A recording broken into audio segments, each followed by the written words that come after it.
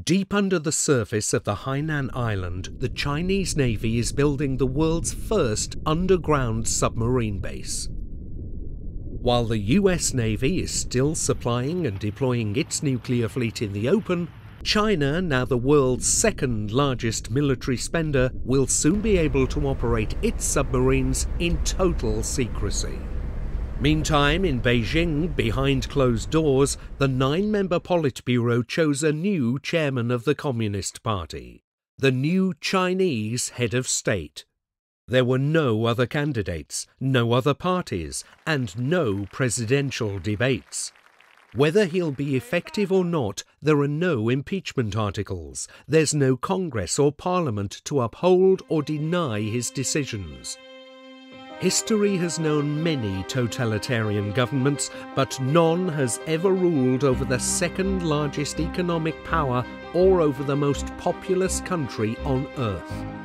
Today, the world cringes as the 9 men of Beijing are about to unleash their economic and military power in the decades to come. But did it have to be this way? At what point did China turn to Marxist-Leninist totalitarian rule? About 100 years ago, the Middle Kingdom seemed to be on the path of becoming a proper republic. Fluent in English, its founder, Dr. Sun Yat-sen, was touring the United States, not Russia, in order to raise funds for a new democratic China.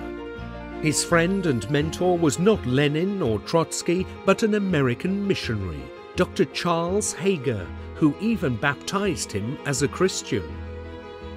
At the start of the 20th century, China had no better friend in the world than the United States, which was educating more Chinese exchange students than all other countries combined. In the meantime, the Russian presence in the Middle Kingdom was no more than one Eastern Orthodox church on the outskirts of Beijing. Yet by 1949, America, now the leader of the free world, had lost China to the forces of dictatorship and despotism.